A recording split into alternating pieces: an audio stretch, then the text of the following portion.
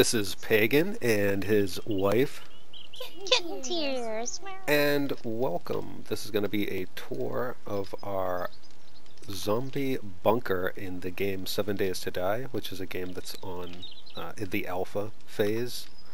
You can get on Steam, and this is the fortress we've built to survive the 7-day hordes that the game is named for every 7 days. It's a post-apocalyptic zombie survival crafting horde game, I guess you'd call it. And basically every 7 days a horde of zombies will come and seek you out, try and kill you, and if you're not in a pretty secure location, that's exactly what's going to happen. There are zombies around anyways, and at night you don't want to be on the roads regardless or outside because they will kill you. But primarily you're building these fortresses to survive these 7-day hordes. So anyways, it's day 205, which is, we've played this game quite a lot. I'm level 60, max level. Most of my equipment's purple. Pardon me. My wife, Kitten Tears, is level 40. And we have gathered quite an immense amount of resources in order to build this wonderful fortress. Let me give you a quick tour. So, first off, decided to make an unorthodox sort of entrance. It's not the typical 1 block wide, reinforced iron door entrance. Instead, we did a, I guess what you call a drawbridge sort of style with rebar frames. It works just as good for the purposes here because pardon me again, because zombies cannot jump across the too wide gap and beat at a wall with nothing to stand on. So they're going to fall down onto the quadruple reinforced log spikes that line the entire pit that are in the moat. Whoops. Around the entire fortress. A lot of resources for those as well. Not as much as it took to make this this immense reinforced concrete wall. I have nightmares thinking of all the iron and the loot runs and mining runs it took to get that. But as I said, the all the way around there's a moat, 2 wide, quadruple reinforced log spikes. So typical zombie's just going to fall down there, bounce around, die. Not a problem. The only zombie that can climb walls, the screamers, I guess they're called spider zombies probably properly, but anyways, they might climb around there, but that's why there's the overhang. They can't get around the overhang, so it's not a problem. And if they do, somehow, because when they die they do create what we call meat mounds. Oh, thank you. What we call meat mounds, I think they're called gore blocks in the game, but so if they were to pile up here and somehow beat through the rebar frames right here, they would only still be in our entry room, really. This is more of an entry room. It was going to be the garage if we ever got the parts required to make the mopeds that were new to this patch of the game. Sadly, even at day 205, still have not found all the proper parts. Hopefully they'll be fixing that. I know they'll be fixing that in the next patch. But yeah, us and Kitten Tears are still without wheels, I'm afraid. Day 205. Yeah. Yep. But that's why I went with the unorthodox door, actually, here. I figured it was going to be a little tough to ride that moped across a 1 wide bridge, so I figured this would work just fine. Park it in here. This would have been the garage. Would have, parked a little moped here. Super cool, but nope. Infinity water. Well, yeah, so now it's currently just the, well, it's a little dark there. I can't really see it too well. Wow, that water looks terrible for some reason, this lighting, but anyways, this is the water source. Usually it looks better. You definitely need water in a post-apocalyptic zombie-filled world, so crafted this into the building. It's all handmade building, but we can fill up on murky water here that we can bring upstairs then and boil to make drinkable. But yeah, for the next phase where Kitten Tears is, even if the zombies, did get somehow through the rebar frame entrance here, this is still just an entranceway. In through here, they'd have to either bust through the wall or get through the reinforced iron door, this is another killing zone here. These again these are wood frames instead of rebar ones, but you can just pick them up. So if we knew we were going to have some kind of horde that was going to just kill us, and so far on complete standard settings in the game, we have had no problem with hordes doing any significant damage to this place. So, but you know, if we turn it up, and we might, to higher settings before the next patch, just to see how much this place can take before it probably gets wiped anyways. Even if they did get through there, and we thought it was going to be a problem, we would retreat further upstairs to the next level, the living area, up the ladder, and we would remove these wood frames. So again, it's a too wide pit there. Yep, a too wide pit that these zombies would be bouncing around, dying in. And furthermore, because I put iron bars above, and we can shoot through them both with the crossbows and the shotguns and sniper rifles and all, we would be blasting away at them as they bounced around down there if they got this far. You know, further preventing them from getting to us. But so far, that hasn't happened. Yeah, they've never gotten through the frames, and I don't know. We've had at least 6 hordes here. It's never been a problem. Never been a problem. But you know, I was being extra paranoid. Next time, maybe I won't do this right away unless we have it on even harder setting. You know, but I've had some horrible things happen in this game. I've been overrun in some fortresses I thought were completely secure, so got extra paranoid. Was high enough level, we had enough resources. I wanted to design what I felt was pretty much a zombie-proof bunker, and I think I did a good job. But you know, hey, give me your opinions. Feel free to comment on what you think I did right and what I did wrong. I'd be interested to hear.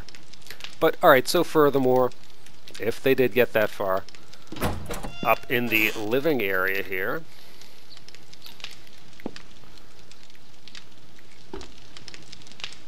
Of course, you would smash that wooden ladder at the bottom of the metal ladder. right, yeah, because currently, I guess zombies, other than these spider zombies, cannot climb up a ladder if the bottom rung is missing.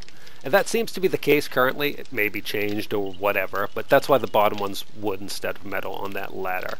So we would smash that out.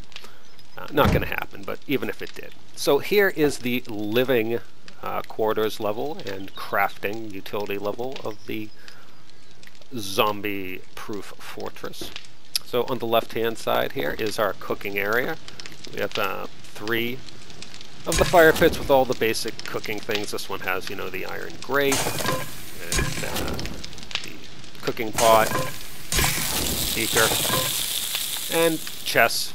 You know, right-hand chests are medical supplies, and we have plenty of those. And the left-hand chests are foods, you know, the raw food stuffs and the cooked food products and the drinks. Currently, as you can see, we're pretty well stocked in everything. You know, that's why I felt secure in building this. We've been looting, and I'm, like I said, level 60. I can make pretty much everything purple, except for my poor sniper rifle. But someday. So anyways, we're living off now a diet consisting almost completely of what, Kitten Tears? Bear stew. Yep, bear stew. Definitely the best food in the game currently, in my opinion. It hydrates you, it fills you up, and even better, and more important in my opinion, restores 2.5 wellness. And I mean, that's why my health is way up there. I think it's 170 now. You need it at this level. Keeps you alive when you go into those cities. So, yep, I've been strengthening up good old Kitten Tears on a diet of bear stew, and it's helped immensely. Right now at 165 for health. Yep. Well, this, yeah. Yeah, she used to always be down below 60. It was pretty tough, but she's a tough cookie now, Kitten Tears. Yep. So, then on the right-hand side here is our forge room with 3 forges to keep the fires burning and the production going as long and as efficiently as we possibly can. Bunch more chests attached to the wall. You know, we have our iron chests, and brass, and whatever else. Stuff for making bullets, stuff for building. All of those goodies. Those are the utility rooms there. And then if we go in here, the living quarters. perhaps the least useful, but my favorite room here, or one of my favorite areas in the home anyways. Purely aesthetic. I spent a lot of time decorating it with the little post cornices and all. I thought it came out pretty good. We have a nice little 4-poster bed here. Well, 2-poster. Cute little window with a view up the road into the bleak future full of death and nothingness. A road we've died on many times. Indeed. And of course, you know, and you got to have a nice place to live. What good is the zombie apocalypse if you're not going to live in style, right? So we have a cute little leather couch. We can watch the dead TVs and, you know, pretend it's not as bleak and miserable as it is. And then the outside. Yes, and another layer, of course, of the defenses is the balcony here, running along the entire outside of the building, and it is right here against the wall side. We have even more iron bars, which is just more horrifying amounts of resources it took to complete this. But so yeah, running across the whole thing, hugging the wall, iron bars. So, you know, if we've got huge hordes beating on us, bouncing down, that we don't want them damaging stuff. We want to kill them as soon as possible so we can shoot through the iron bars. We just keep pounding away at them as they're dying down there. Very effective. You know, and we can of course shoot off through the railings because there are iron bars as well. You know, a little window to look in and see what's happening in there. So, again, this is very secure. I never had a problem. They've cracked a few of the reinforced blocks. And that's why I'll definitely, before I fill the next patches, I'm going to turn up the zombie spawns and see just what it can take. I will try and include in the later part of this video a typical 7-day horde, just so you can kind of see, you know, what I mean, how effective it is. Of course, yes, right here's another little thing, Kitten Tears' favorite way to leave the building. And I agree, you know, so you don't have to mess with those rebar frames down there. You just leave right like that. You know, it's just high enough you're not going to hurt yourself, so you just go and then go off on your Kitten Tears adventures. And there are many of those. But yeah, quick way to leave. So, another layer of the defense. And then, of course, sadly, you currently can't use these beds as your spawn point. Ah! Alright. What is that? That is an airdrop. We're not going to go for it.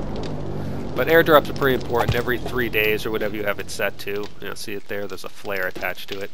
Airdrops fall from the sky. They have some of the best recipes which you need to craft all this wonderful stuff for survival.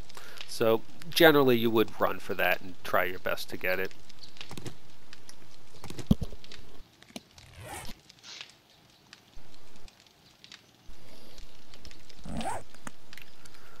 Okay, so that's the little balcony, and then if we go back inside, I'll show you my other favorite place in our zombie fortress, and where our actual spawn point is. As I was saying before, the thing is, yeah, you can't actually use the bed as a spawn point. Use sleeping bags and beds in this game for spawn points. So the wonderful bed can't use, so that's just decorative. Our spawn point's actually on the roof, which is up this ladder here.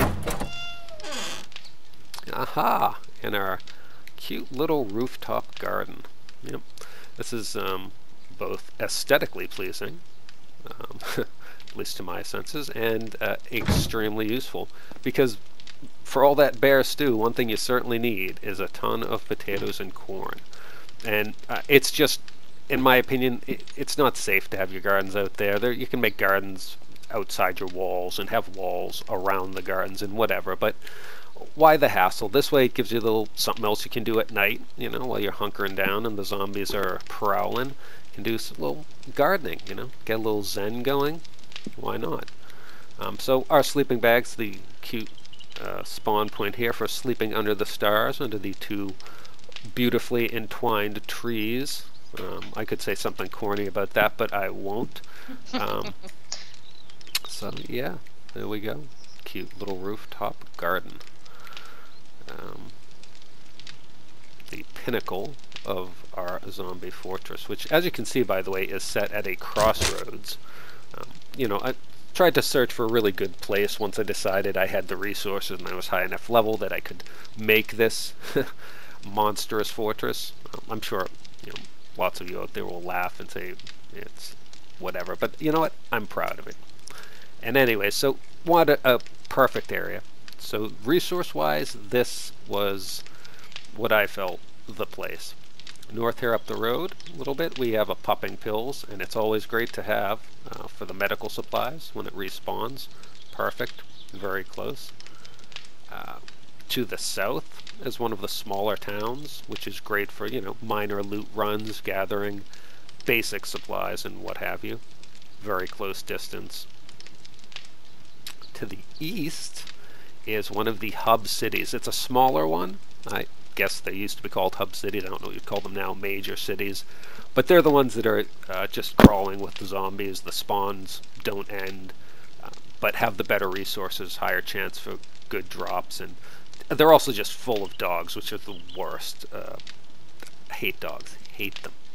Anyways, as you can see, even at this level, we haven't fully explored all of that city. It just, that's how much I dislike them. And we weren't quite ready. We definitely could handle it now. But so, as you can see, it's this area is a pretty good focal point. And even further, if we want to go south from this little city, south and again to the west.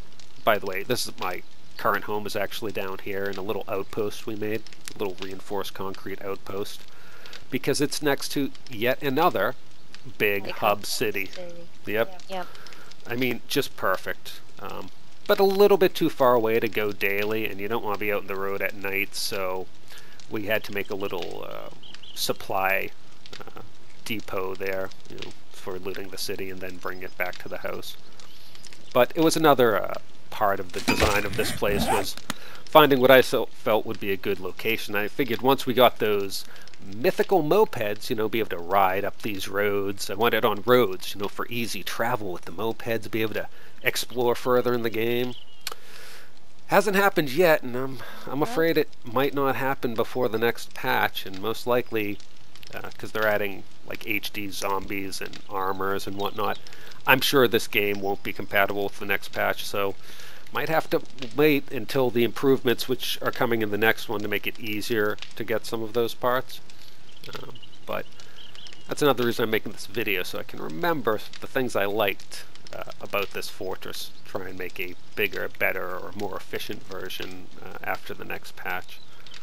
But yep, so there's the rooftop garden in the Kitten Tears and Pagen zombie apocalypse.